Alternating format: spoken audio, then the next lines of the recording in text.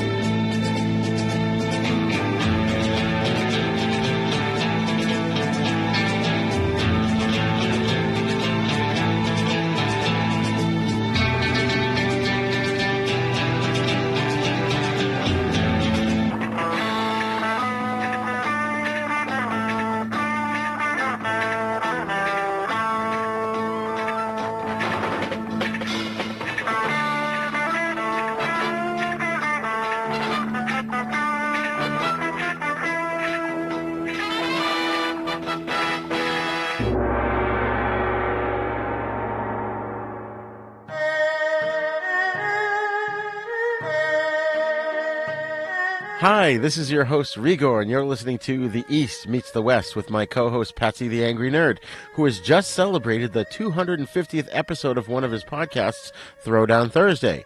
Are you still recovering from that, Pat? Yeah, that was a long show, and there was a lot of folks coming on, and we didn't have any specific schedule for like how long people were going to stay and when they were going to jump on, so we just kind of, played it by ear, and, we had a good time.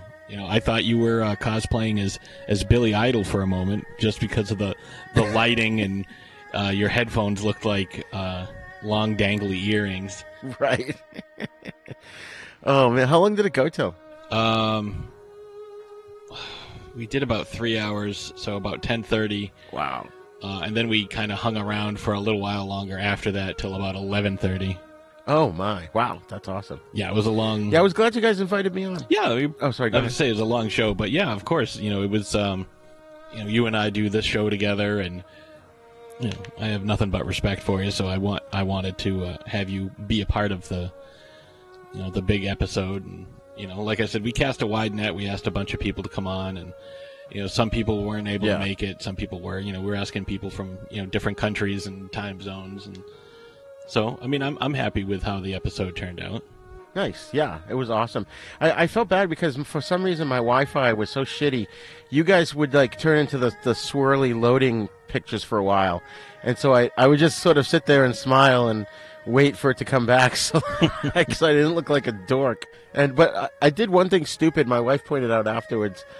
I didn't realize that, I was doing the whole Brady Bunch thing, because, the squares at the beginning of the Brady Bunch, and they're all looking at each other. Yeah.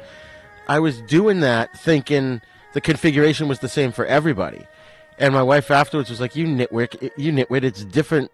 The blocks are all different for everybody. So I guess my joke didn't really work that well. Usually if you can get it just right, and I don't know what the settings are, but if you can get it just right, you can get it so everybody's seeing the same thing. You can rearrange stuff. But I don't know how to do that, so I didn't. Oh, okay. Oh, man. All right. So, actually, one last thing I wanted to say. So, I was thinking when we here at the East Meets the West, when we get to our 250th episode, I was thinking we could have Bob Eubanks on, who I had on Then Is Now. He could do some cattle roping. Then we could drink tons of whiskey, eat tons of lo mein, and then maybe have a couple of lynchings. What do you think? Up until the last part, I'm with you. The whiskey and the lo mein, I'm good with. I'm always down for whiskey and lo mein. Absolutely. Who isn't? All right. So today we are finally breaking into the 1980s with the Shaw Brothers film Shaolin Hellgate, a.k.a. Heaven and Hell, from, you guessed it, 1980. And then we're going to cover They Call Me Trinity from 1970, which is one of those movies that, because of the sequel's title, I always get it wrong, but I'm pretty sure I get it right here. It's They Call Me Trinity. But first up, we're going to talk about Shaolin Hellgate. I wanted to read this from a review of Shaolin Hellgate from a website called City on Fire, which is about Asian cinema. And what they said basically was, if you don't think drugs have done good things for us, then do me a favor. Go home tonight and take all of your VHS tapes and DVDs and burn them, because all those Hong Kong directors who made all those great movies that enhanced your lives throughout the years, they were real fucking high on drugs. Chang Che was so high, he directed a movie called Heaven and Hell. Yeah. Yeah, I got very much like trippy David Lynch vibes from this.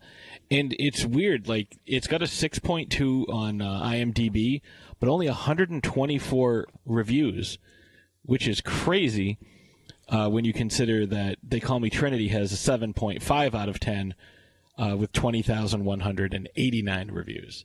So Wow. it's got 20,000 more reviews than Shaolin Hellgate. Well, I think, though, too, Shaolin Hellgate was, first of all, hard to find, and I don't think it was released here. If it was very, very limited, like 1 or 2 theaters.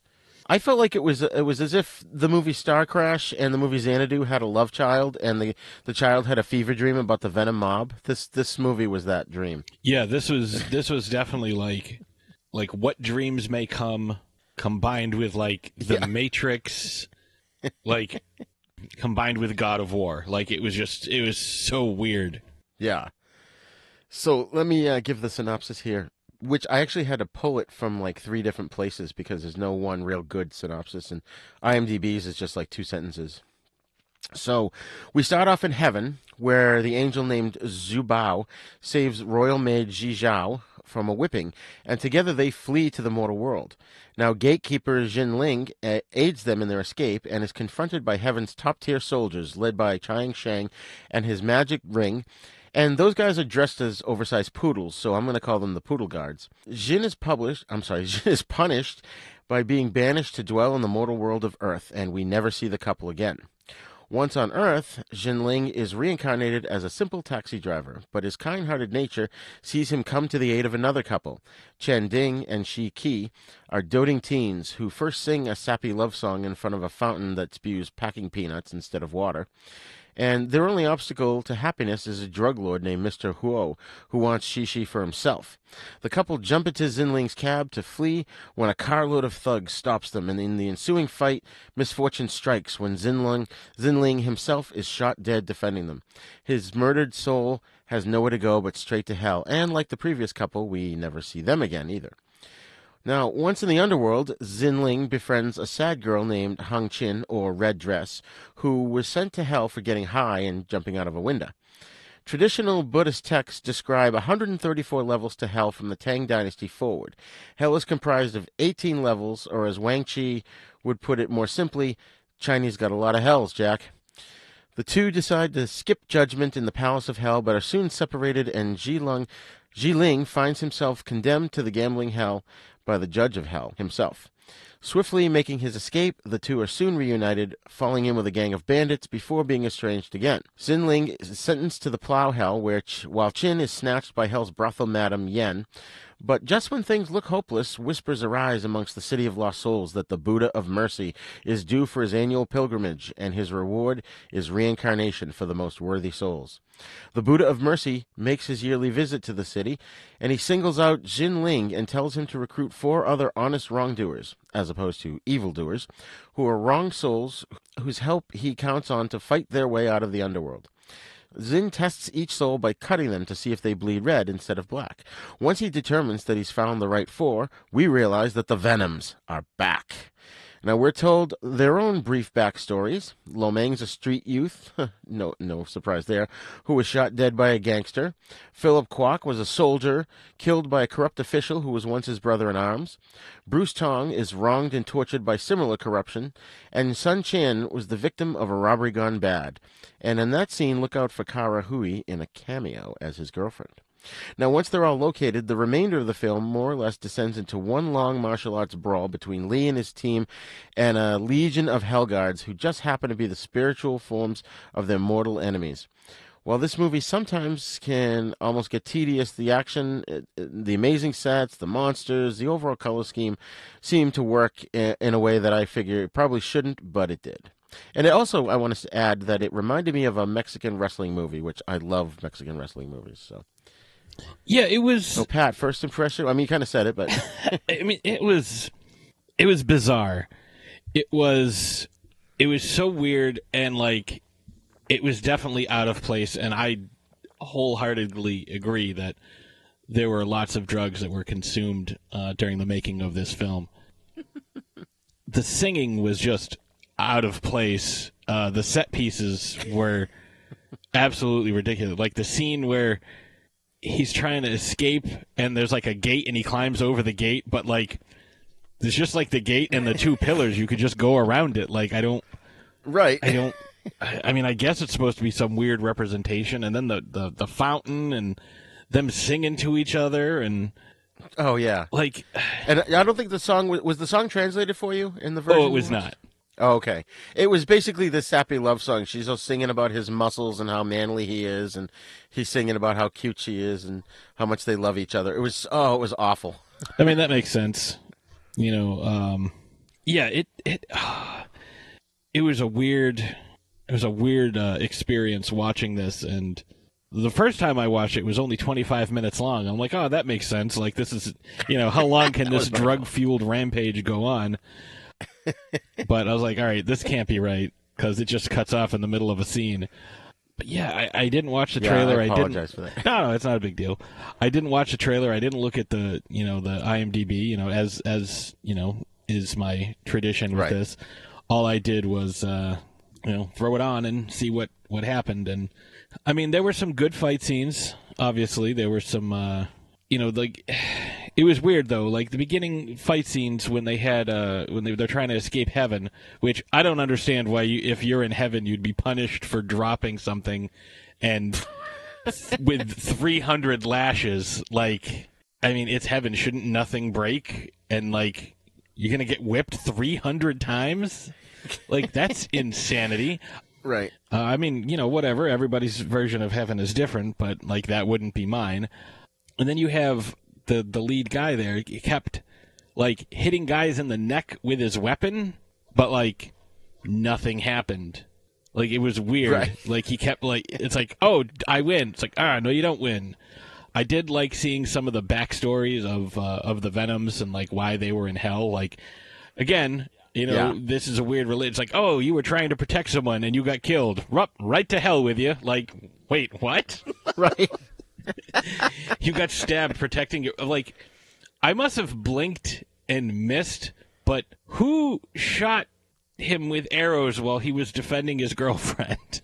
Like, I know that... Oh, and they weren't even arrows. They were like fondue sticks. Oh, like, because I must have looked away for something. I'm like, when the hell did an archer show up? Like, what is going on here?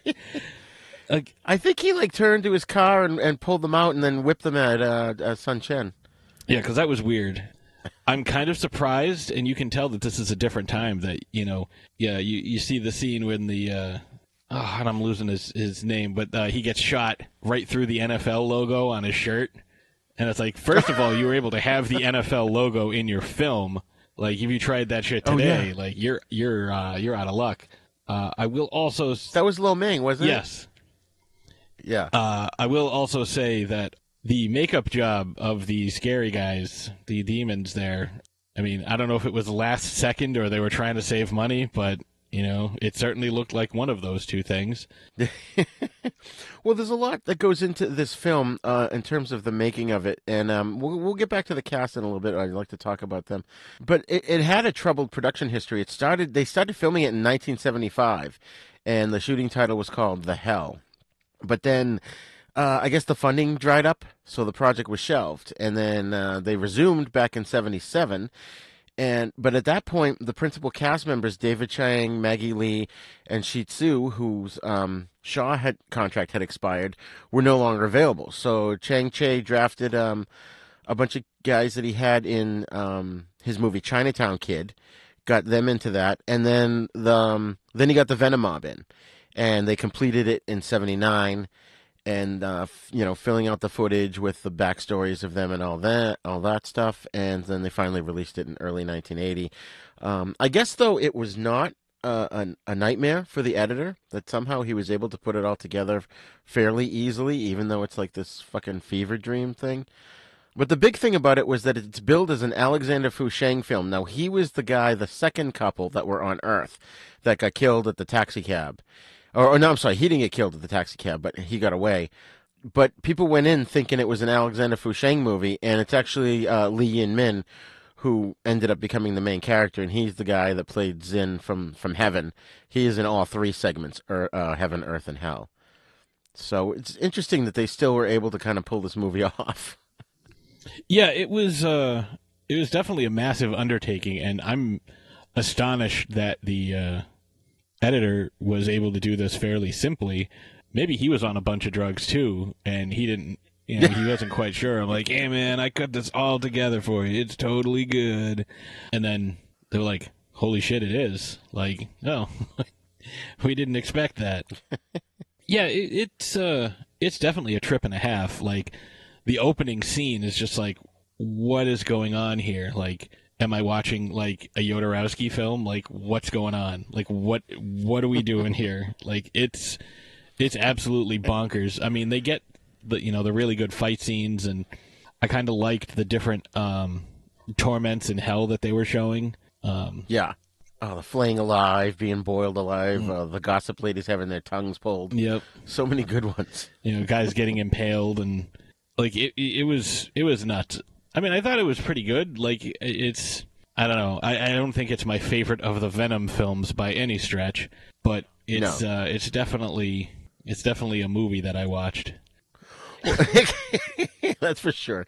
I have to say, the first time I watched it, I actually had to watch it twice. Well, I usually do anyways for these films, because the first time I'll watch it and the second time I'll take notes. But so the first time I watched it, I got the plot completely wrong. I thought that the couple on Earth was the same as the ones that were in Heaven, because they kind of looked the same to me. And so I thought when Jin went to Hell, and he was supposed to gather the Venoms as a team, I thought they were going to fight their way out of Hell and go back to Earth and rescue the couple. And that didn't even happen. They walked out, they had like some swirly 70s stuff, had 70s clothes, and then it was the end. And I was like, well, wait a minute, what about rescuing the couple? And then when I found the synopses online, they weren't even the same couple. They were just completely unrelated. Yeah, and so I was all confused. You see it and you're like, okay, yeah, like that's a natural thing. But there's so much going on, and like, it's not being clever for being clever's sake. It's not like, oh, we tricked you. You thought this was happening. It was, here's a bunch of stuff, and we're putting it all together, and it's like, oh, I bet you couldn't make this movie. Oh, yeah? That sounds like a wager to me. And then he made this wacky-ass movie. Now, I don't have any other titles, but this is not just a one-off. This is considered, it's sort of a subgenre called Fantasia, Fantasia. And a Fantasia film combines fantasy, kung fu, wuxia, which is the period piece kung fus that we've been watching, musical theater, gangster noir, sci-fi, love story, and pantomime. So it's basically anything goes. And where the pantomime fits in is that the set where the two people are singing to each other, the couple, that's a typical British pantomime stage. So that's why it's a little wacky with the popcorn peanuts, packing peanuts instead of water. Well, I mean, that was honestly like the least of like the weirdness, like, because they're sitting there singing that stupid song, and it's like, where's the kicking? Like, this is right. I mean, did you notice there were no sound effects in that fight? Yeah, I thought that was weird too. I'm like, well, it's hell, so they don't get all their cool sound effects. Like, that's just, yeah, it's strange. It's a strange movie. It's like, keep your weird heaven and hell fantasies out of my, straightforward kung fu stories. Like, because we didn't get, like, I didn't care about the main characters, like, at all. Like, they weren't charismatic. They weren't fun. Like, most of the time we watch these Venom films because the Venoms are fun. Like, they play off each other. Like, they're interesting. Like, they're good characters. This one, it was just like, I don't care. Like, Right. It's like, oh, it's a Venom film, and it's like, it kind of reminds me of Godzilla 2014, where it's like, you don't get to see any real Godzilla action until like the last 20 minutes of the movie. I know. When the Venoms finally showed up, I was like, yay, thank God. And the reason I knew it was a Venoms movie, I had to make sure. I mean, not only is it on the list on Wikipedia, but I bought the DVD, and on the cover it says guest starring the Venoms. Which, if you notice, their names didn't show up till the beginning of the Hell segment in the credits. Yeah, otherwise, like that's the only thing that made this movie watchable to me. Like, this was, like, on par with Life Gamble. Like, it was just... Yeah. I'm fine with my action films having a thin excuse for a plot, but this... Like I said, I just didn't care about the characters. Like, I didn't care about the main guys. Right. It's like, okay, he's saving her from heaven because she was about to be tortured? Like, give me something where they're accidentally sent to hell, for no reason. And, like, all these good guys are sent to hell for no reason. Like, I get why a couple of them were sent down there. It's like, oh, we're going to run around, start fights, and, get murdered. Because we're a bunch of jerks. Yeah, that's fine. You deserve that. But it's like, oh, you were double-crossed by your brother, and he stabbed you because you wouldn't kill him. Ha! That'll teach you. Go to hell. Wait, why? What did I do? Well, you should have been smarter. Like, no.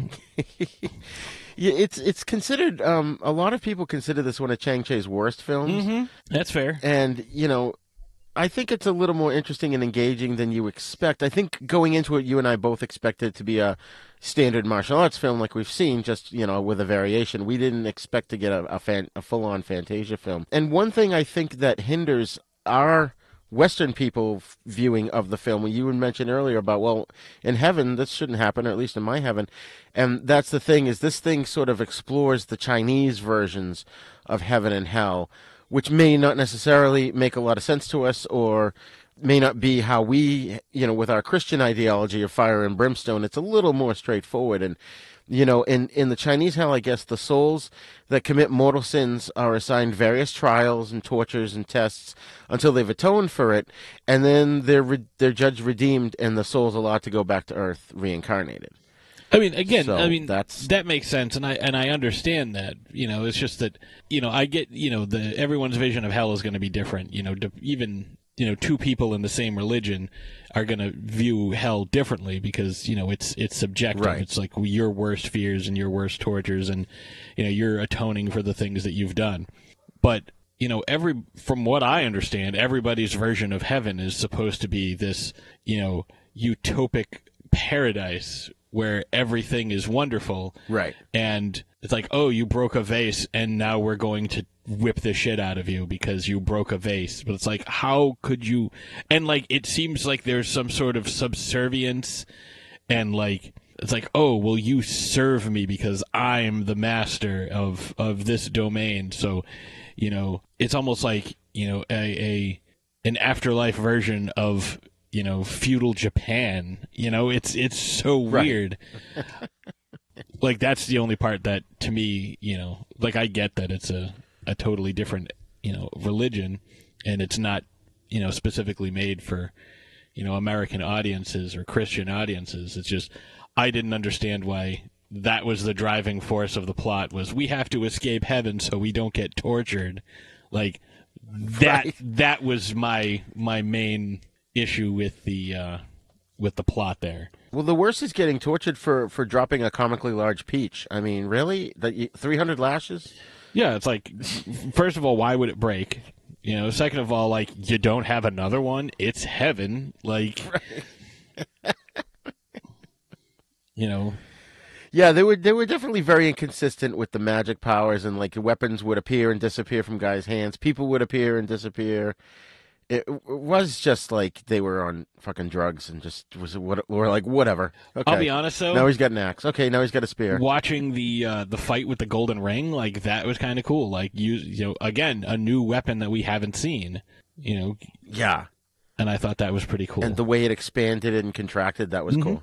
Yeah, I liked that a lot. Like, I thought it was pretty good. That's one thing I was a little disappointed was Chang didn't get a whole heck of a lot of screen time, and he was, forced to wear that stupid poodle-looking costume. It was too bad. Yeah, very unfortunate. So I wanted to get into the cast here. Well, first, of course, this was directed by Chang Che, who's directed all of the movies we've watched so far. Also written by him and co-written by Ni Kwang and Chu Lang. Its alternate titles were Heaven and Hell and Heaven and Hellgate. So, once again, there's no Shaolin in the film. It's just a marketing tag, I guess, to get people to like it. And one thing to note, it was, at least for me, it was released on January 19th, 1980, which would have been 2 days after my 10th birthday. And I actually wish I had seen this as a kid. If I had seen this in the movie, I wouldn't have gotten it, but I would have enjoyed it. Even if I didn't know who the Venoms were. Because I just love movies that are batshit crazy. I always have. I mean, I watched it and I didn't quite get it. So, I mean... Yeah. and I don't think that's a failing on my part. I think that's because the plot was so all over the place. Right. It's like they tried to cram like 6 or 7 ideas into this one thing. Oh yeah. Oh, then it's like the first fight is like something out of West Side Story, where they're not really hitting and they're more like dancing. The whole beginning there on Earth looked like a play. Yes. Yeah, it was weird. But I guess that's just par for the course for these kind of movies. Then we have in the cast we have David Chang, who played Zhu Bao. He was the guy from the first couple in Heaven, and he was in 148 films, including The One-Armed Swordsman, which I think that's a Shaw Brothers film we're going to have to get to. And then, of course, Legend of the Seven Golden Vampires was the Shaw Brothers and Hammer Films teaming up. So we are going to cover that one day also. But apparently this was the last film in which he worked with Chang Che. Gotcha. And then, of course, he didn't do too much. The first couple, we had Maggie Lee Lin Lin, who played the chick in the first couple. Then we've got the main character, basically, in the movie, who was second billed, but he ends up being the main character through the whole film, Lee Yi Min, and he played the Heaven's Chief Guard Xin Ling, / the taxi driver on Earth. You may recall he was Master Nan in the movie Life Gamble, which there are a lot of Life Gamble connections to this movie. Yeah, like how they're both awful. You know what I mean? Yeah. Like that's one connection. And most of the actors were in both, but in none of the other Venom films. So yeah, it was not my favorite by a long shot. No, I agree with that. Alexander Fusheng was he played Chen Ding, who was the guy from the second couple, the couple on Earth. He also was in Life Gamble, and like I mentioned before, people went to this movie thinking it was an Alexander Fusheng vehicle because he was billed as the star. And his real life wife, Jenny Sang, she played his girlfriend there, she, and I think they're on screen for like less than 15 minutes, and then. We talked about him a little bit in Life Gamble because you may remember he was the dude that in a later film he was hanging from a wire and the wire broke and he fell on his head, and then in another movie he shattered all the bones in his right leg, and then he died at age 29 in a car accident. Oh yeah. Now I remember. Yeah, that guy. Ooh, unfortunate. Yeah. I know, and like I said, he was married to Jenny Sang. Now she has an interesting past here. She was born to an Austrian expatriate father and a Chinese mother in the former Portuguese colony of Macau, but then her parents got divorced, and the father got custody of her, and he remarried another Chinese woman who already had kids, and she sort of felt alienated in this situation. She ends up moving back in with her mother in Taiwan, where she just went by the name Jenny. And she became what's called a Mando pop recording artist, which was Mandarin music fused with sort of a jazz influence. And she went on to fame in Hong Kong, eventually as a crossover canto pop person, which is, I guess, Cantonese music that's made similarly. And that allowed her to extend her versatility and even a little bit of international star appeal as a TV/film celebrity. And, of course, like we said, she was married to Alexander Fusheng for 7 years until he died at age 29. So, again, someone hugely popular, but for whatever reason, because they lost the funding, these guys are only in it for, like, a few minutes. Which is unfortunate, especially where, you're a guy that, gets all kinds of jacked up every time you make a movie. You kind of need the extra income that you never know. Right. Right. So just a couple others I just want to mention here real quick. We had Chen Chi Lin. She played Red Dress. She was also in Life Gamble as Xiao Shang. And then, Johnny Wang Lung Wei was the hitman in this. He was the guy hired to take out the second couple. And he's listed as crime boss on the Hong Kong movie database. But he played Iron Robe from Kid with the Golden Arm. I thought he looked kind of familiar. Yeah. Are they all starting to look familiar to you? Like, not all, but a bunch of them? You definitely see some repeat faces. Yeah, yeah. So then we've got our Poodle Guards, Chang Sheng as Na Cha. Dick Wei, the pointy-nosed guy, he's Jin Cha. And then another guy, Siu Yuk Lung, played Mu Cha. The guy who played the Buddha of Mercy was named Yui Wing. And he only made like 33 films, and this was his second to last movie. And then, of course, we've got our Venoms. We've got Philip Kwok, who played Chen Tian Yang. Lo Meng was Wei Han Ting.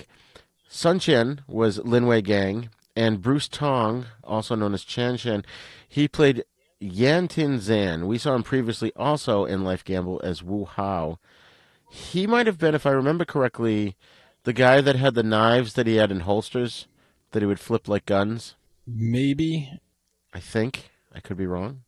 Yeah, I would have to double check. And lastly, as I mentioned in the synopsis, we have Kara Hui, who played Sun Qian's girlfriend. She is the inaugural and a three-time recipient of the Hong Kong Film Award for Best Actress. Her portrayal of a mother in the 2009 film called At the End of Daybreak won her a bunch of acting awards. And on July 1st, 2018, she was awarded the Bronze Bahunia Star by the Chief Executive of Hong Kong Special Administration Region in recognition of her contribution to Hong Kong film industry and acting performances. So I guess her being in this is a huge deal, even though she's in it for like 5 minutes. Yeah, I mean, if you can get a cameo by somebody who's so well respected, it's kind of like the Stan Lee cameos of all the Marvel films, or the fact that Matt Damon was in the third Thor film. Oh yeah, which I thought was hilarious. But I don't. At the time she wasn't. Yeah, it was hilarious.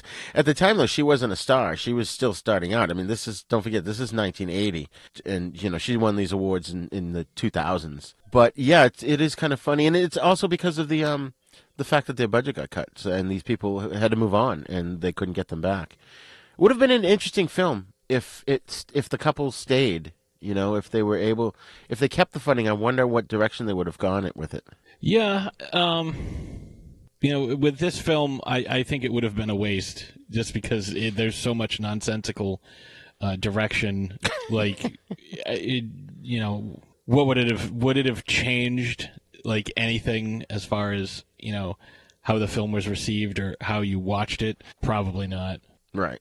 I think though the sets were really cool. I did like the hell, because I was watching it the first time through and I'm going, geez, what was the budget on this thing? Because the sets look great, but then as you find out, it was done over the course of several years. So I mean, that's probably how they did it. Makes sense. I mean, I think this is one of those things that would have to take quite some time to not only conceptualize, but convince other people that this is a project worth making, because while Cheng Shei may have been on drugs, I don't think everyone was on drugs. So in order to get people into your drug-fueled fever dream, there's a fair amount of convincing that has to take place. Right. Did you notice, too, I think there was the Heavenly Guards at the beginning, they had, like, pumpkin spears, like in, who was it that had, was it in Life Gamble again? Where the dude had the spear with, like, the pumpkin-looking thing? Yeah, there were a couple of them, and it was weird, and I like the weapon. I think it's kind of cool, but it's also, like, it seems so unwieldy. Like, how do you maintain, like, the balance and the weight on something like that? Right. I don't know. It's bizarre. Especially if it really is metal. I mean, obviously it's a prop, so I'm thinking it's just going to smash open on somebody's head. But then if it's a real weapon, it would be so heavy on that end. It like you said, it's just unwieldy. Yeah, like it definitely would. I mean, although I suppose it's not that much different from wielding a warhammer, because obviously that's true. All that weight's on one end. You'd probably use a similar type of fighting style for it. Right. One thing I always curious about too in these movies, or like something about Asian films, Chinese and Japanese movies, they got this weird thing about ridiculously long tongues or dudes on stilts with puppet arms. It's like the bad guy's trying to talk, and he's talking like this because his tongue is hanging out of his mouth. Yeah, it was like I was like, what the hell is this guy doing? Is he eating fruit by the foot? Like, what's going on? Right. I was thinking that too. Like, it's so weird. It's so weird why they would be doing that.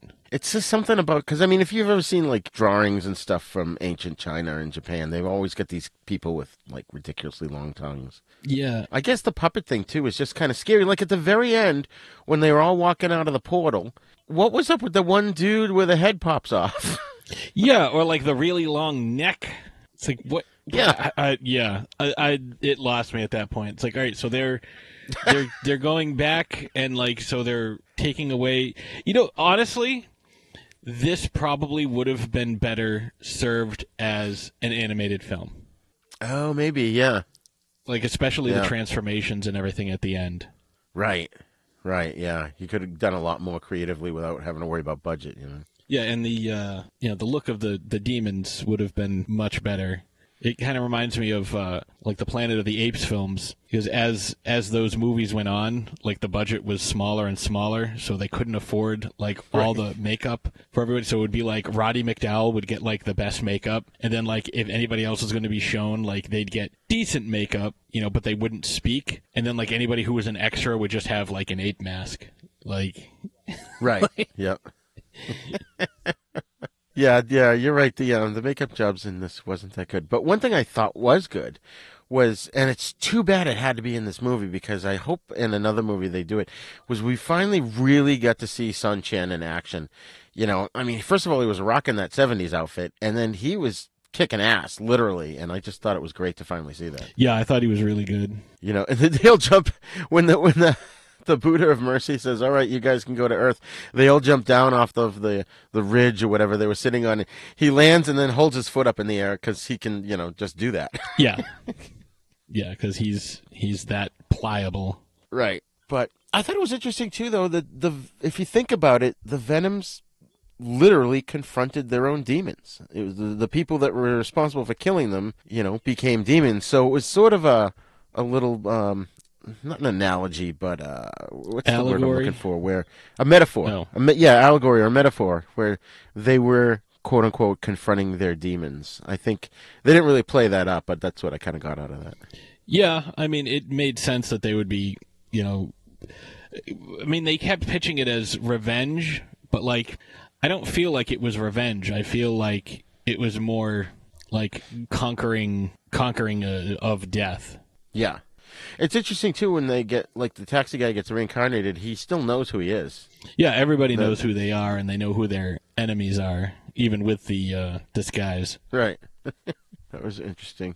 Did you notice, though, too, like, in the fights, particularly in the big, long 20-minute end fight, it's sort of a mix of kung fu and weaponry choreography with some contemporary fighting, slugfests going on, because...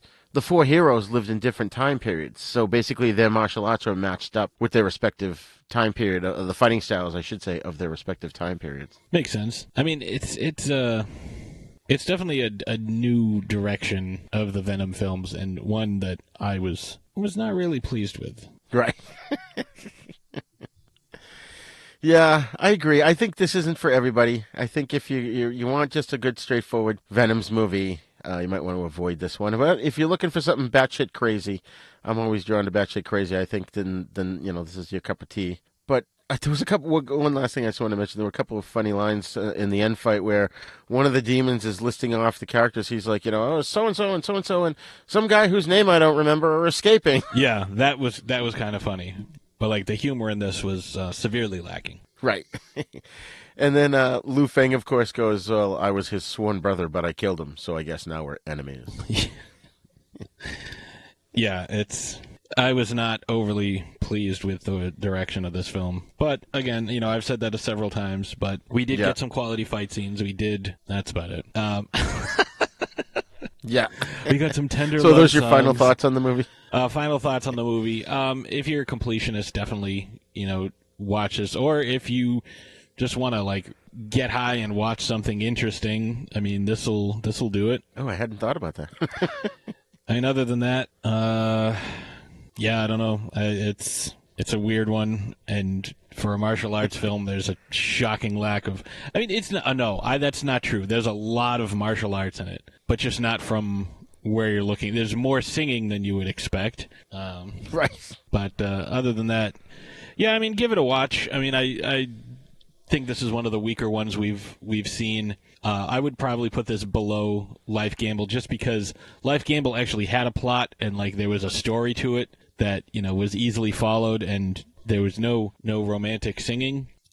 Which, you know, if you're watching a musical and like that's what's going on, like I'm fine with, like it has a place. Just as, you know, like if I'm watching, you know, Mary Poppins, you know, I'm not looking for her to like be strolling down the street with the children, get mugged, and then she kicks the shit out of them and like breaks their necks. You know, like I'm not looking for that in stuff that's like way out of place. You know. Oh man, yeah, that's so true. I think we're this is not the last. It's the first, but it's not the last of this kind of film that we're going to encounter. I don't know what's in store for us for the rest of the Venom films. Obviously, I don't think this is necessarily a direction they're going in. I think they just changed it up just because. Yeah, I mean, there's nothing wrong with, you know, applying your creative spirit and, you know, trying something new. I mean, he got the movie made, you know, like right, yeah. And he did a little bit of everything. You got a little bit of West Side Story in there. You got, some 70s music, some 70s groove going on there. Did you notice, by the way, their song kind of gets shut off, and it's a riff from the song Shaft, the theme song. You for know, Shaft. I kind of thought that. I was like, oh, that sounds familiar, but like I was, you know, not overly nauseous from the song. No, it's just meh, you know. Yeah. So, all right, yeah, I agree with your assessment. I think, again, if you're a completist, it's definitely worth checking out. Or, like I said before, if you're into batshit crazy, this definitely falls in that category. Not quite. There's a lot of other batshit crazy movies that I could recommend that are gory. This is a little bit gory. It's more horror, too. It's not really a kung fu film. It's more of a horror film, which Shaw Brothers have done quite a few horror movies, which we will get to eventually. Yeah, I mean, I wouldn't even refer to I wouldn't even think of this as like a horror movie. Like I get where you're coming from, like, because there is definitely some blood and guts and some over the top violence. Like, hey, help me lose so I can get my fingers cut off. Like, wait, what? Like, and that guy did that twice, right? Which just made me think like, oh, this is his eternal torment. He has to ask people to cut his fingers off for all eternity. Right. So he doesn't gamble, and it just doesn't work. Yeah. And I don't know. There were a couple of guys in Hell though that were funny, like. What was it, like the real estate guy or the investment broker? Like, oh, what can I invest okay, so where can I invest? Yeah, do you have any tips for me? Like send them to plow hell. And then the alcoholic is standing under the giant bottle of gin or whatever it was, just guzzling it down. He's like, "Oh, this is great." Yeah. Which that would almost be like heaven to him, you know, unless he like dies of liver cancer every other day or something. Or he just, you know, drowns in alcohol. Right. I don't know. It was weird. I a little bit of Go ahead. No, you go. Say people should definitely watch it. You know, especially if you like the Shaw Brothers. Just to, I think, maybe appreciate the other movies all that much more. That's true. It's like, man, I was kind of tough on my criticism of these other movies, but after seeing this, you know, I feel bad. Well, what if we made like West Side Story, but we set it in Dante's Inferno? Yeah, and so weird. All right, well, that was Shaolin Hellgate, a.k.a. Heaven and Hell. We are going to take a break here, and when we come back, we're going to discuss My Name is Trinity from the year of my birth, 1970. You young whippersnappers. We come from the retro future. We want you to be nostalgic for what's to come. A new channel and distribution network for smart people with bad taste, featuring content from Church of the Subgenius, Creature Features, Cinema Insomnia, Sleazy P. Martini and Guar, Troma, Corey Maccabee, Horror, sci-fi, Saturday morning cartoons, midnight movies, and assorted trash we love. Add our channel OSI 74 to your Roku player or visit osi74.com. All systems go. Prepare for a spine-tingling, nerve-shattering podcast featuring all your favorite monsters. You won't believe your ears when you listen to Monster Kid Radio. Hear your host, Derek M. Cook, and his ever-rotating stable of guests discuss your favorite classic and sometimes not-so-classic monster movies. Subscribe to Monster Kid Radio through iTunes or Stitcher, or visit monsterkidradio.net before the next weekly episode of Monster Kid Radio. Go through the archives for interviews with Sarah Karloff, Victoria Price, and Joel Hodgson. Listen to discussions about movies like Creature from the Black Lagoon, Island of Terror, and King Kong. And don't forget convention coverage from Monster Bash and the H.P. Lovecraft Film Festival. Classic monsters, modern talk, and the head of Rondo Hatton, only on Monster Kid Radio!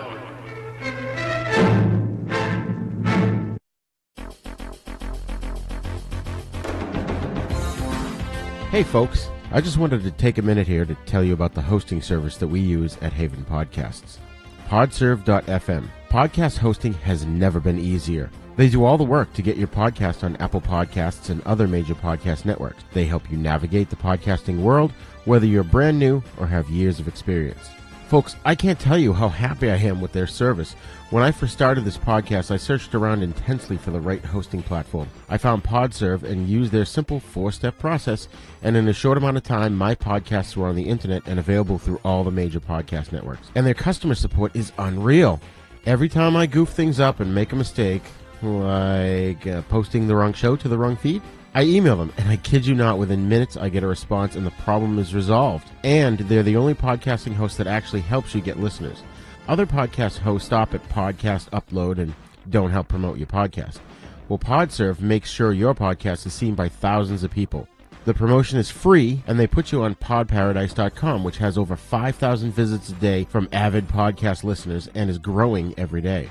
Each day, Pod Paradise selects 5 podcasts to spotlight on their front page. Maybe yours could be there soon. Podserve's pricing is simple. Only $19 a month. That's it. No tiered pricing platform, just one low fee. For $19 a month, you get unlimited storage, unlimited podcasts, free podcast promotion, your podcast on all platforms, detailed download analytics, one-on-one customer support. You pay month to month, and you can cancel at any time. And when you sign up, you get 14 days free. You don't even have to give them your credit card.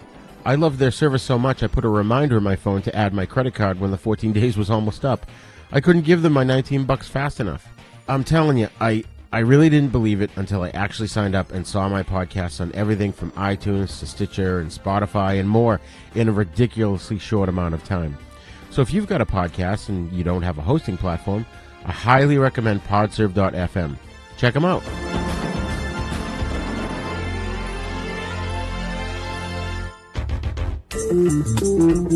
Hello, this is Rod Barnett. I'm the host of The Bloody Pit, the podcast that examines films from across the decades. On The Bloody Pit, we have several ongoing series of shows within the show focused on specific things in genre cinema that I and my co-hosts find fascinating.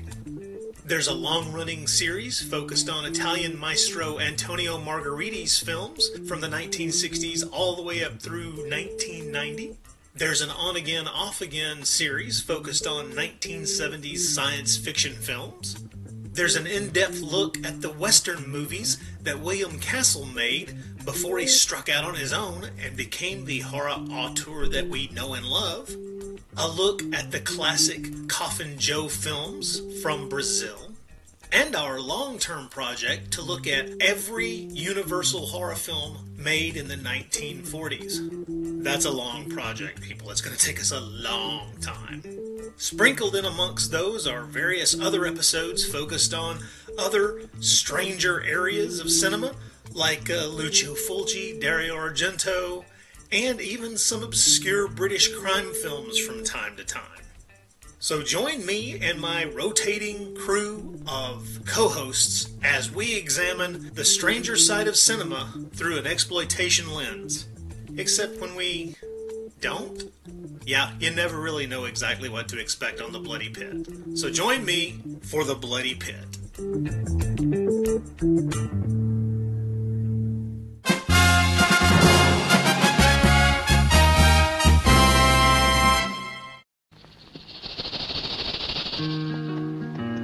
They call me Trinity. Hey, Trinity.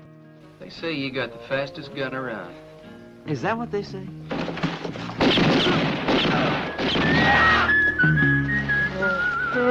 What's going on here?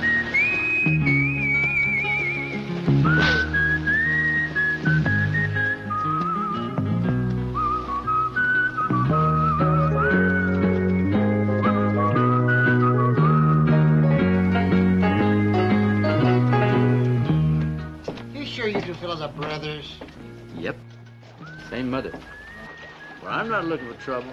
Well, they'll be stiff before they can draw. You're still quick on the draw, I see. But I bet you'll manage to mess things up on me. I don't know how, but I'm sure you'll do it.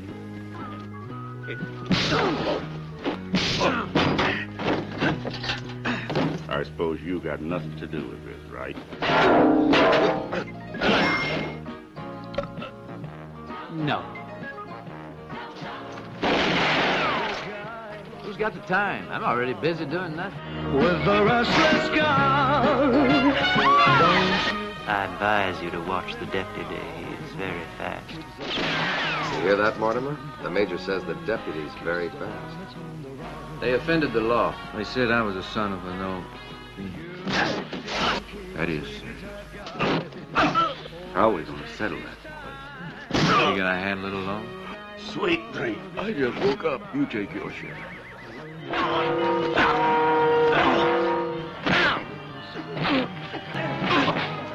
Pardon me, brother. Can I go to bed, or you got something else planned for tonight? Well, I really came for a drink. I don't think so.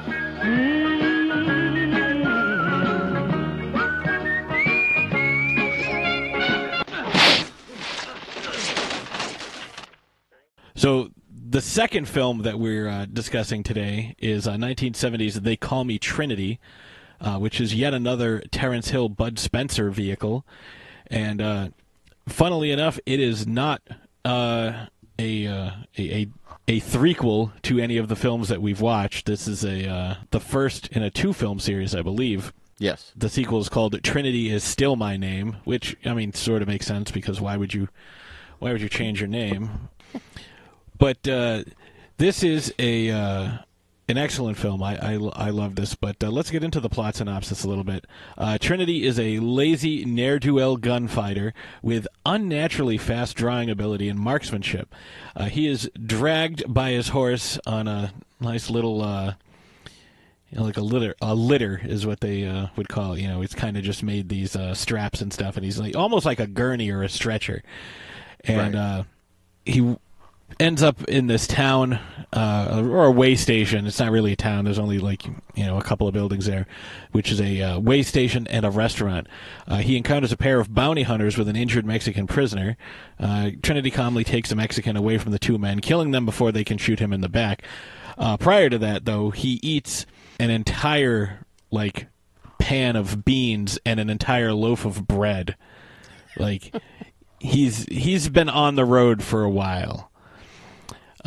So the pair reach a small town where they witness the local sheriff, a big burly man, obviously Bud Spencer, with a similarly fast drawing ability, gunning down three men after they harass him for not allowing one of their criminal friends to be released. So they're sitting there let our friend out or there's going to be trouble. And he's like, no, there's not. Not for me, anyways. So it becomes apparent that Trinity and the man, known as Bambino, which obviously is Italian for baby, or something along those lines, because that's what they used to call Babe Ruth, the Grand Bambino. Right. Trinity and the man Bambino are brothers. Bambino is merely posing as the new sheriff of the small town while he awaits the arrival of his gang from the penitentiary from which he escaped, following a run-in with the actual sheriff, who incidentally just took the same way as Bambino on his way to his new post. And he discusses that. He's like, yeah, there was a guy, he was following me, but he wasn't really following me. He was just happened to be going in the same direction, but I didn't know that, so I shot him, and I just took over his position. But it turns out that the sheriff is not dead. Bambino's not happy to see his troublemaking brother, but the two form a temporary partnership to deal with Major Harriman, who is attempting to run a group of pacifist Mormon farmers off their land with the intention of using their property to graze his own horses. The fact that these horses are valuable and unbranded explains Bambino's grudging willingness to work with his little brother, even though he considers Trinity to be a shiftless bum without ambition. Now, there's a great line, where the Mormons are like, oh, we just want this little bit of land, and the major's like, you have 200,000 acres. Like, how much do you need? He's like, where'd you get all these cows? Oh, God sent them. It's like, well, I want this land for my horses. Oh, well, we'll share it. No, we won't. It's like, wow, this guy's a jerk. Trinity has, however, it says that he fell in love with two Mormon sisters. There are a couple of cute blondes that he helped out earlier in I don't know about falling in love with them, but he's definitely like, hey, two cute blondes. So he seems generally concerned with the Mormon settlers' welfare, so he eventually persuades Bambino and his henchmen, who finally show up, to help with the pacifist Mormons, to train the pacifist Mormons to fight, which is a hilarious scene. In the final battle, the Mormon leader finds in the book of Ecclesiastes in the Bible that there is a time for fighting, and the Mormons are unleashed against Major Harriman's group. I don't know about unleashed, but yeah, they use dirty fighting tricks that they just learned from Trinity and Bambino. Bambino is flabbergasted and infuriated to learn that Trinity has given the Major's horses to the Mormons because they're very, very valuable, and there were supposed to be 20 that he was going to try and steal because he's a crook. Trinity is about to be happily married to the two Mormon sisters when he learns that being married means actually having to work, causing them to run off after Bambino, who angrily sends him off in the opposite direction. He goes, well, I'm going to California, which means you're going east. After Bambino departs for California, the real sheriff appears, and Trinity is like, oh, yeah, I saw those guys. They just robbed me, and they were going to take my boots, but they saw you coming. They went that way. And so Trinity lays back down in his little gurney there and follows everybody off into the distance. That was such a dick move. Oh, it really was, but he had to catch up with them somehow. Right. I love this movie. It was weird. Oh, it was so good. Yeah. There was so much to love about it. Go ahead. I was gonna say I definitely see where it the thematic relation, with all the religious stuff to Shaolin Hellgate. Oh yeah. Jeez, I didn't even think of that. Oh, I thought you did it on purpose. No. Not at all. I'm telling you, man, with the Shaolin, with the Shaw Brothers movies, we're just going in order of release order now. And with these, all of these have had some connection. Yeah, and we just happen to be doing Terence. That's the thing. That's the great thing about the show is we're finding the parallels between the spaghetti westerns and the Shaw Brothers movies. Yeah, it's and it just happens to be lining up like every single time. Yeah. With the exception of, what was it? There was Life Gamble, and then there was, there was the gambling one. I think it was Ace High. Ace High, yeah, that sounds right. We could have paired those up if we had known ahead of time.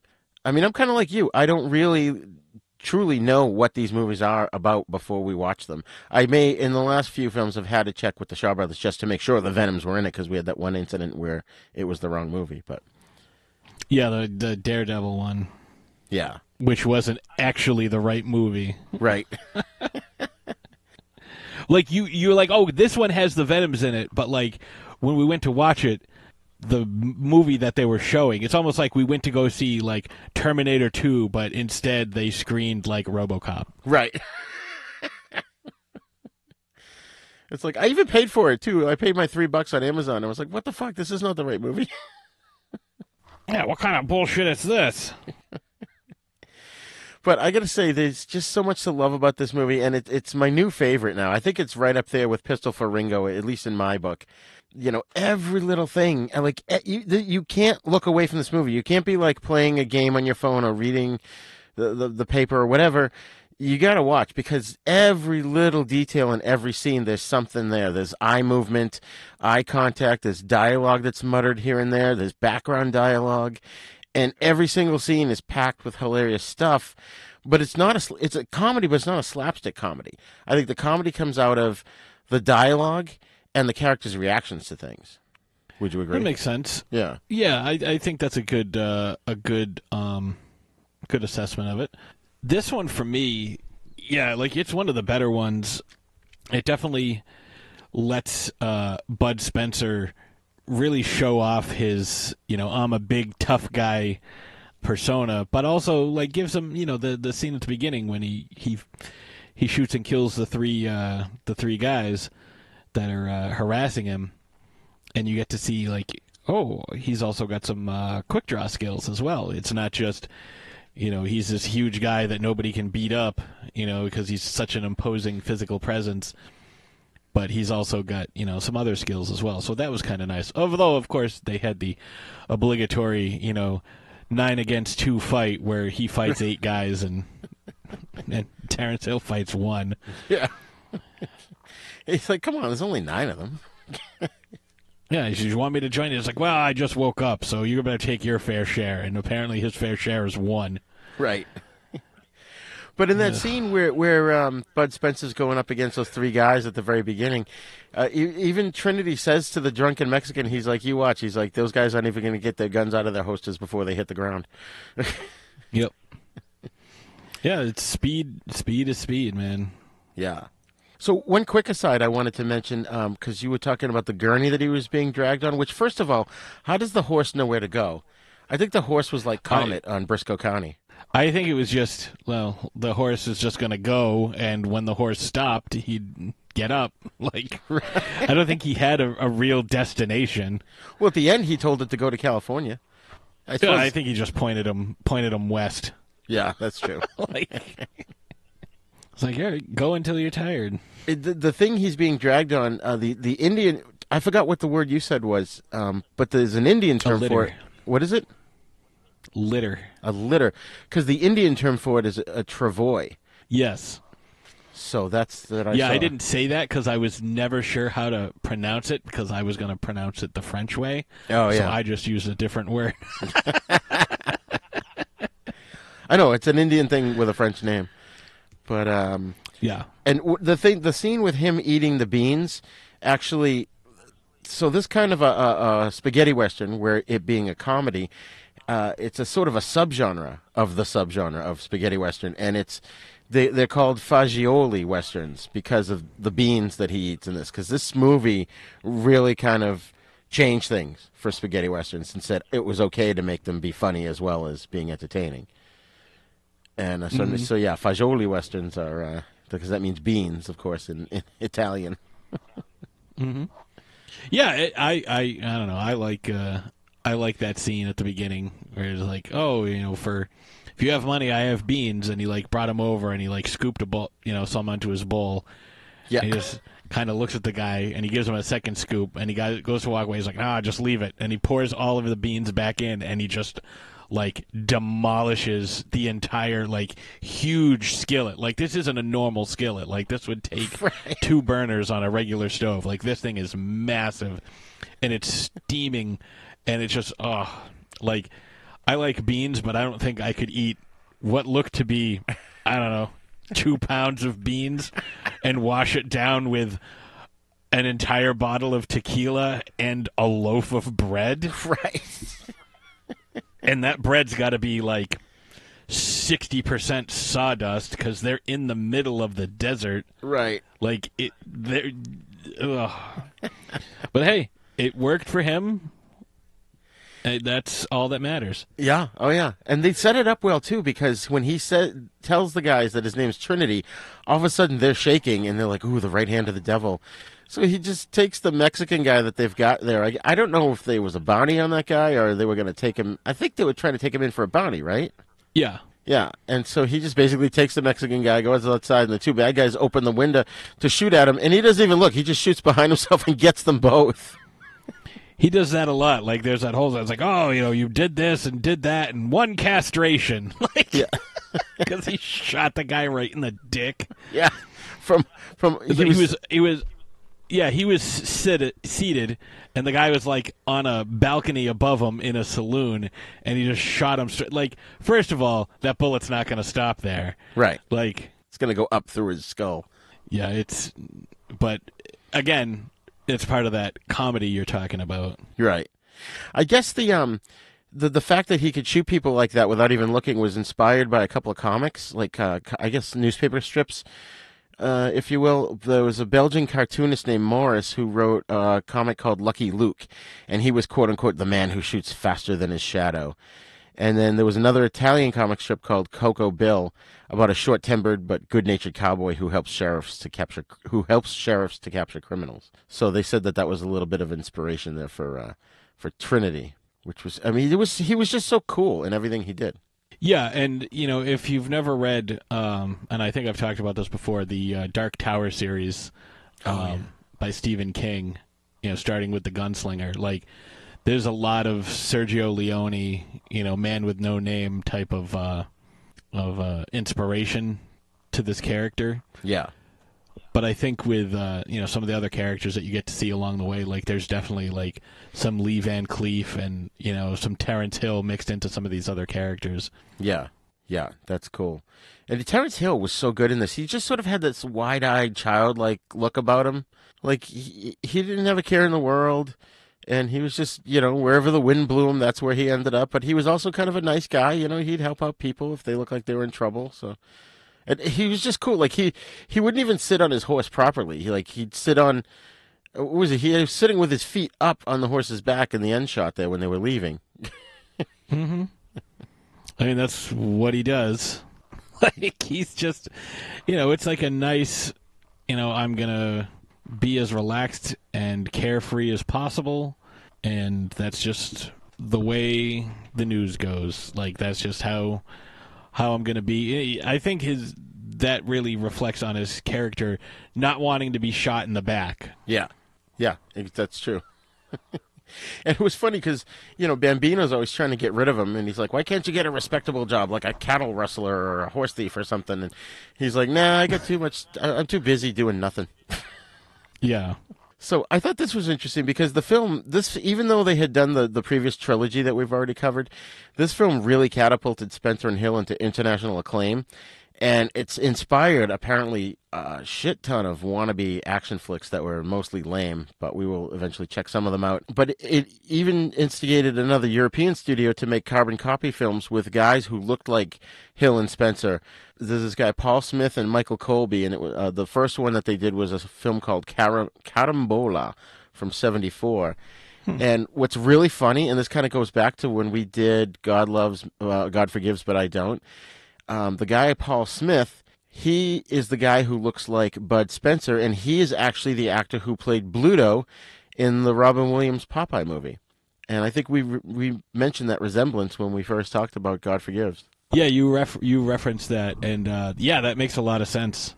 Thinking about that movie and thinking about Bud Spencer. Yeah, like there's a striking resemblance between the two actors.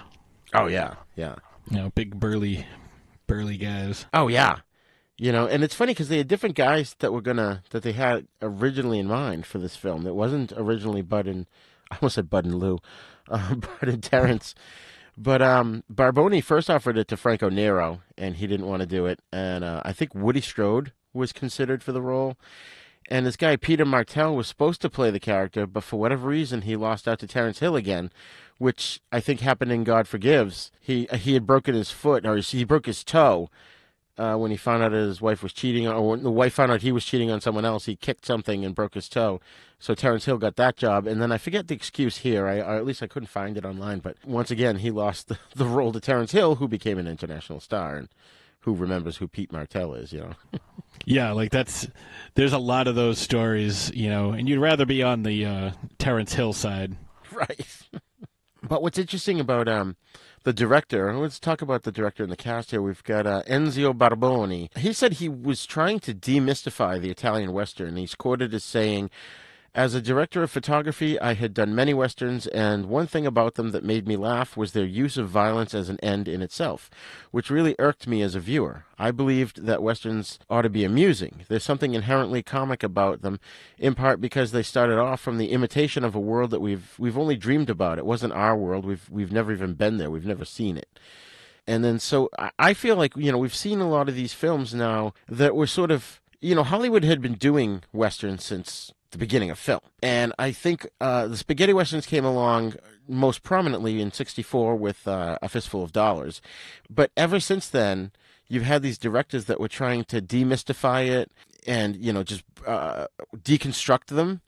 And originally, I was trying to figure out what that meant. I'm like, why are they doing it? You've just started this genre pretty much, you know, in '64, now it's '70. Why are you trying to deconstruct it? And I think using that terminology, at least in my opinion, and I'd like to know your opinion on this, my opinion is that they're just trying to make a movie in the genre, but try to do something that hadn't been done before rather than do the same old, same old. So it ends up coming across as deconstructing the genre. Does that make sense? Yes. I think it, you know, anytime you can, you know, kind of advance your genre and branch it off into, you know, a different type of subgenre, you know, you should take that opportunity. You know, like you're saying with this film, you know, like injecting some comedy into a Western, which is normally like very serious. And, you know, I think that kind of gave birth to the buddy cop films of the 80s and 90s, you know, right. Where you're going to find, cross-pollination of genres like horror comedy and, you know, dramatic comedy. Like if you start mixing genres together, like you're going to start getting some like really cool results. Like, you know, mix, you know, a Western film with space, you know, and you get Star Wars. Right. You know, or a samurai film. I mean, samurai films were Westerns before Westerns came out. You know, that's pretty much... Right. You know, so, you know, you take the samurai Western, set it in space, and you've got Star Wars. Yeah, that's true. It's you know, when you do that, you mix a couple of things together. It's like, I don't know if this is going to work. Sometimes it'll blow up in your face, but a lot of times, you know, you come up with something. Maybe you don't do it that great, but maybe somebody down the road comes up and says, oh, I'm going to do this, and it's going to be awesome. Yeah. I mean, heck, somebody ought to mix West Side Story with Dante's Inferno and see what happens, you know? Yeah. I mean, like, you know, I was going to say with the last one, like, that was not the best experiment, but, you know, he went for it, he did it, and, you know, this film exists, and, you know, I'm sure there are other films that have, you know, taken that route. Like, you know, again, What Dreams May Come by Richard Matheson, which I think was written around the same time. You know, you get a similar type of, you know, journey through hell. Right. Yeah. Oh man.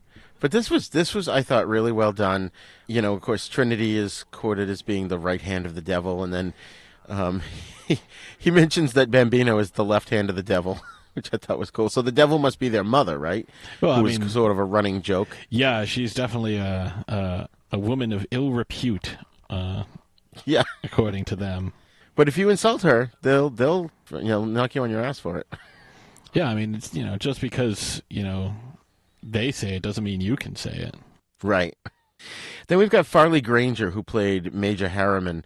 And he's one of those actors that I've heard the name, you know, through my whole life. I don't think I've ever really... Well, I have seen a couple of films he's in, not realizing who he was.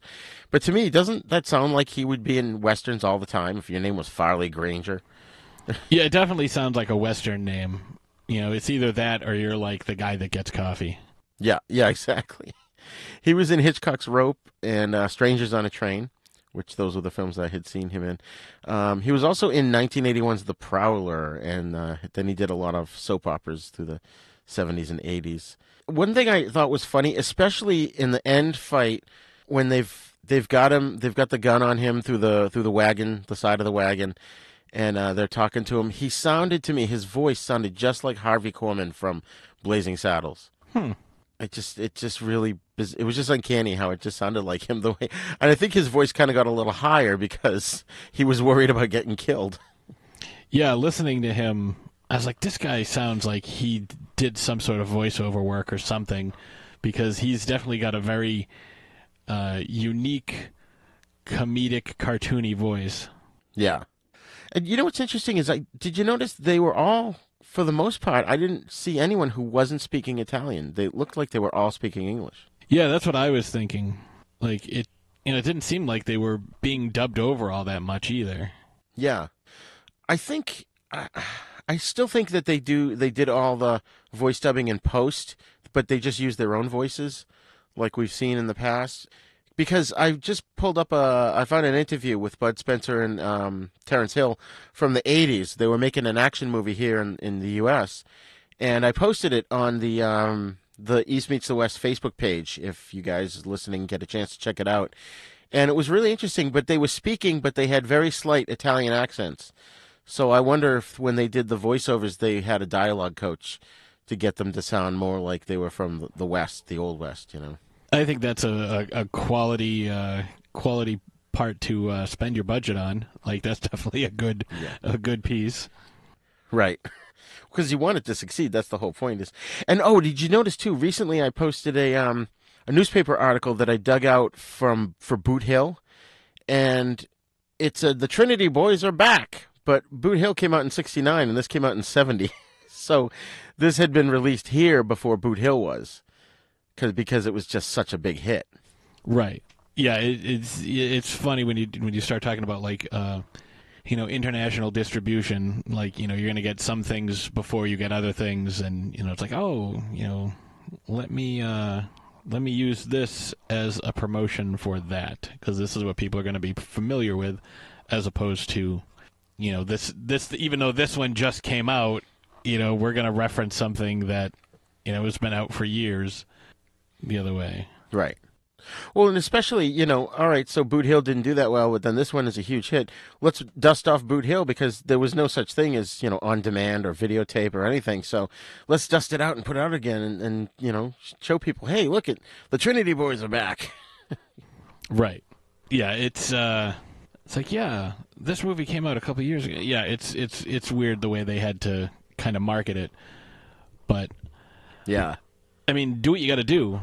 It's like those people that use the, like the random quotes on movies where it's like, like this was way better, and then it's like in ellipses, it's like ... Then I could have hoped for, and it's like right. You find out the full quote is like, this was even better than, being eaten alive by, rabid badgers, which is the best death I could have hoped for, like, so it's, yes, technically they said those words, but there was some other stuff in between. Right? But yeah, there's marketing is a weird thing. It's right. Like, yeah, I would rather get punched in the face 40 times than see this movie more than once. And then people are like, see this movie more than once. Like, right. It's like, yeah, there's the quote. So if you're ever giving a review of something, make sure that your sentence is very clear and can't be... Right. Very tight. It's like, I didn't like this movie. And then it's just like, I, ... liked this movie. Right. It's like, wait a minute. Why is that? Oh, it's unrelated. What do you mean it's unrelated? That's funny. You know what's interesting, too, is you had referenced earlier the fact that sort of these kind of movies gave way to the buddy action cop movies of the 80s and 90s. And Terence Hill and Bud Spencer did quite a few buddy cop movies in the 80s, maybe even into the 90s. So I think, Patsy, you and I talked off mic about maybe doing specials down the road where we cover some of these actors in other movies that they were in. And I think it would be fun. Every time I'm doing research now, like especially on this movie, I kept coming across these other movies that they made, and I'm like, ooh, I want to see that. Ooh, I want to see that. Yeah, yeah. It's it's again like we were talking about with cameos and stuff for the last film. It's always nice to see actors that you like. It's like, oh, that's a guy from The Thing. Every time right. Yeah, it's pretty funny. I think that's a good idea. Give kind of show that these guys aren't just one-trick ponies. Right, exactly. So moving on, we've got Stefan Zacharias, who played Jonathan, who I thought was a hilarious character. He was the guy that was sort of the caretaker of the sheriff's office, and he was dirty, but he was very concerned about cleanliness, constantly knocking Trinity's feet off of the sheriff's desk, and taking care of the prisoners and stuff. He was in Man of La Mancha. But most people, I think, listening to this show might remember him as the prisoner in the movie Ice Pirates. He was also in The Frisco Kid with Gene Wilder, which I did see in the theaters, although I don't really remember it all that much. That was a Western. And he was in the exploitation sequel, Exterminator 2, another movie that I saw in the theater because my parents and I liked the first one so much we went and saw the second one. So, what'd you think of his character? I liked pretty much all of the characters in this. All of this. Hold on, sorry. I explained to you off air earlier. I still have vaccine brain sometimes. I enjoyed all of the characters from this. There wasn't anybody that I was like, oh my god, I hate this guy. I hope he gets shot in the face. Everybody served their purpose and served it well. Like, I understand, even the head of the Mormons there, his whole thing is like, well, we're going to stick by our religious beliefs. It's like, yeah, but these guys come in and they trash everything, they wreck your barn, and they smack you around, and it's like, the Mexican guy kept coming in and mezcal, they called him. He kept coming in and slapping people, then it's like, turn the other cheek, and then he'd slap him again, it's like, oh, so there were definitely characters you didn't like, but it's not because... But you were supposed to not like them. Right, it's not because the actor was terrible or, right. It was just, executed poorly. This was done well. These guys did a good job portraying their characters. Oh, yeah. Well, I even liked the characters of Weasel and Timid that showed up finally. They were Bambino's buddies there. Yeah, they definitely played their role well. And, for bit parts, they played what they were supposed to do, and they did it, I think, the way they were supposed to do it, so... They were like NPCs called in at the last minute to help out. Yeah, almost like the guys that always end up coming in to give exposition and then leave in all the Shaw Brothers films. Right. Unless they're dying. Yes. It's like, oh, I'll make it through. Everything will be fine. Oh, I'm dead. Yeah. We get this guy, Michelle Chimarosa, who played the drunken Mexican, and his character I thought was hilarious. I think that could easily have been a really annoying character. But I just thought it was funny, and they never knew what to do with him. Well, what do we do with him? Just get him drunk and make him pass out. Yeah, I mean that's the best way to. I think that's the best way to do it. Make sure he stays out of their way. Because he almost at one point, when the real sheriff showed up and he had the photo or the wanted posters of Bambino and Timid and Weasel, he was almost going to say something because he looked at them and he started to, and then Jonathan grabs him and goes, yeah, okay, let's go, and takes him out, and that's why he took him with him to the Mormon ranch. Yeah, I mean, I thought that was that was one of the better parts of the film. Yeah. I really enjoyed this. I had a lot of fun. I was like, all right, I'm definitely keeping my interest focused on this movie because it's well done. I was kind of looking forward to this one a little more. I got to see a little bit of the beginning last night, but I was having a hard time staying awake because of everything that's going on. But yeah, this it's so much fun, and like Terence Hill just plays this character like with such nonchalance. I love it. Oh yeah, yeah. Did you? Oh, actually, you did notice because you and I texted each other last night about this. The theme song "Trinity Titoli," was later used as the closing theme for Quentin Tarantino's Western Django Unchained. Yeah, in 2012. And boy, did they use it! Like they used it all the time. Like it was pretty much the only music. Yeah, yeah. It's just over and over and over and over. This movie, it did so well at the box office. It was, I think, second to For a Few Dollars More, the Sergio Leone Clint Eastwood movie, which I still haven't seen. Nope, we will get to those. We're going to get to the Leone films. I think I want to save those for like when we have an anniversary, like a 25th, 50th episode kind of thing. Yeah. So yeah, this like I said, this thing created its own subgenre. It spawned an entire army of false sequels, loose sequels, pale imitations, and some good sequels as well. And then of course they were referred to as we said before, the fagioli westerns, like Pasta Fagioli. And but that end fight, another one like the last movie, almost 20 minutes, and apparently it's one of the most elaborate fist fights ever put on film.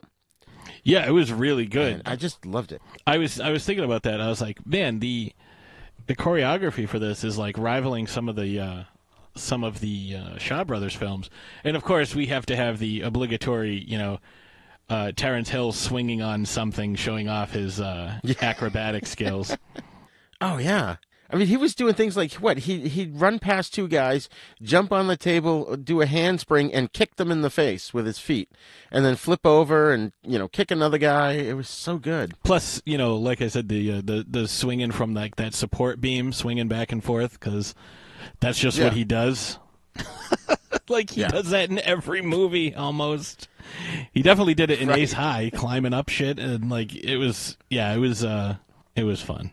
Like it's I definitely really enjoyed this one, and I can't wait to see the next one because we have the sequel coming up. Obviously, the what's his name there? My name is They still call me Trinity, or my name is. They still call me Trinity. Make sure when you call me, make sure you still call me Trinity. Just don't call me late for dinner. Like I don't know. Right.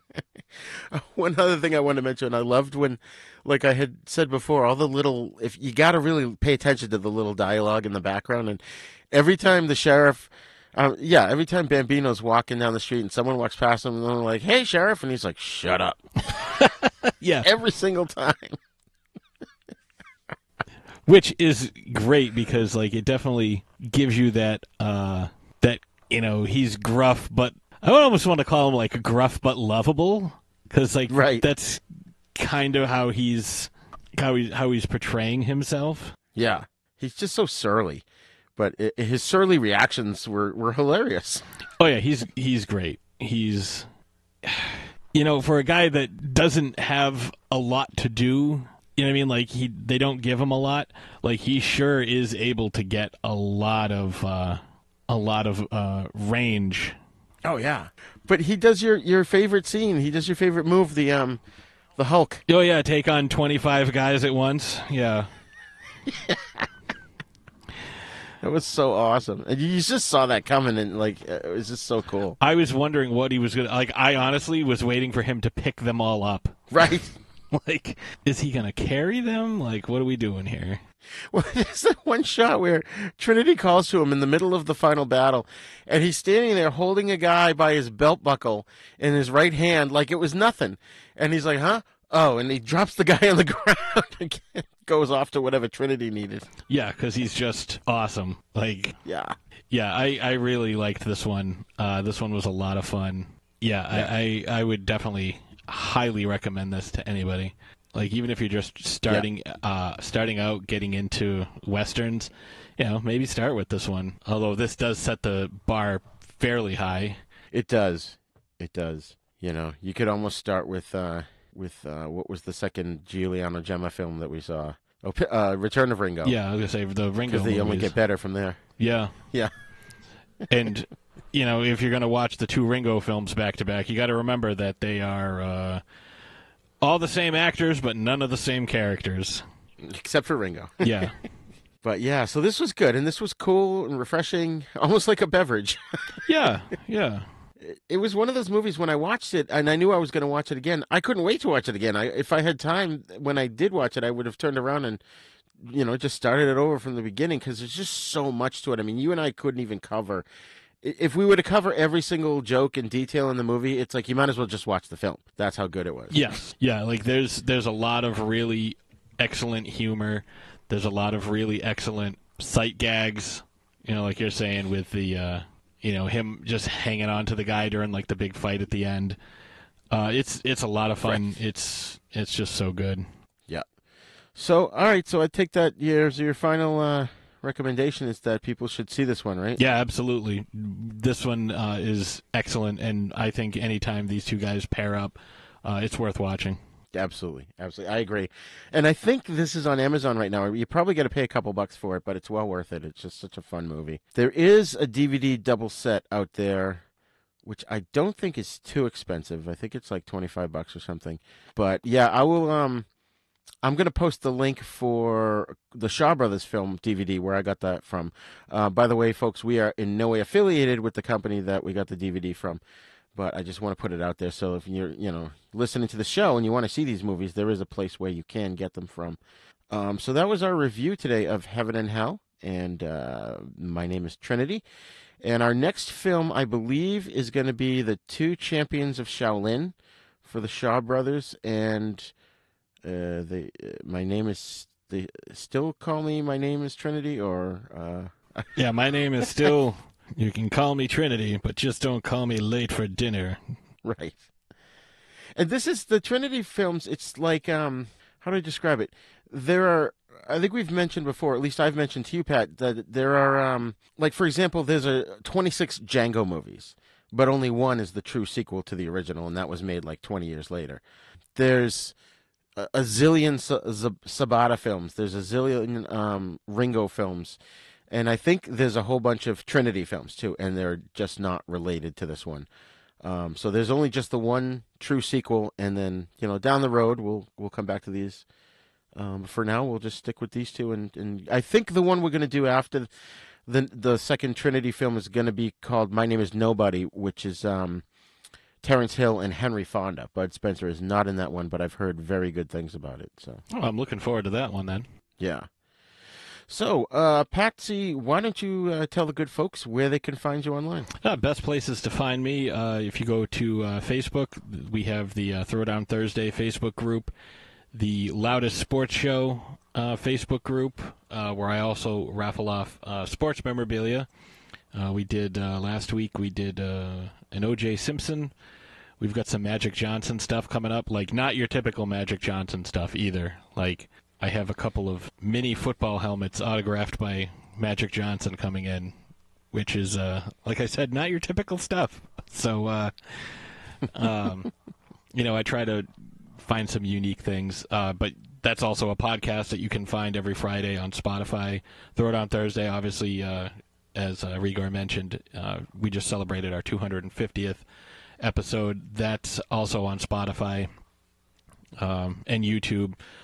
We have the YouTube channel, Throw Down Thursday podcast, and all of our stuff is kind of under that umbrella. So you'll find, some clips from games. When I find weird stuff in games, I'll kind of post that, 10, 15-second clips, and live episodes of the Loudest Sports Show, live episodes of Throw Down Thursday, and that's pretty much the best place. Oh, you can also find me on Amazon. I wrote a book called How Much Do You Tip an Exorcist? You can check that out. It's only $10. So for $10, you can find out how much you're supposed to tip an exorcist. That's awesome. Oh man, definitely. I got to have you on Then Is Now so we can talk about that. I'll have to buy the book and read it first, and then we'll talk about it. Oh, I think it's a fun little read. It's there's a lot of really excellent drawings by my friend Jeanette Andromeda, who is a supremely talented artist. I did a lot of 2-sentence stories and horror haikus, and then there's 10 short stories, and there's some some filler material in there, like terrible superpowers and movies that I'd like to see the Asylum make. Nice. Yeah, just a bunch of fun stuff like that. Awesome, dude. Well, obviously, thanks once again for being my co-host here on the East Meets the West. And folks, don't forget that the East Meets the West is part of the Dorkening Podcast Network. So please check us out there and check out all the other great shows at thedorkening.com. You can send us your thoughts on today's episode to the East Meets the West 42 at gmail.com. And check out our website at havenpodcasts.com, where you can also find our sister show, Then Is Now, where we discuss all the cool stuff that you may have missed out on and stuff that you should know. And please go wherever you download your podcast from and leave us a great review if you like this show so that more people can find the show. And you can check out our East Meets the West YouTube page at youtube.com/user/UncleDeath1, which is where you'll find that and all our podcasts as well as other fun stuff. And make sure when you go to YouTube to not only hit the subscribe button, but also share it with your friends and get them to subscribe as well. That is all the time we have today. Join us again on our next episode of The East Meets the West.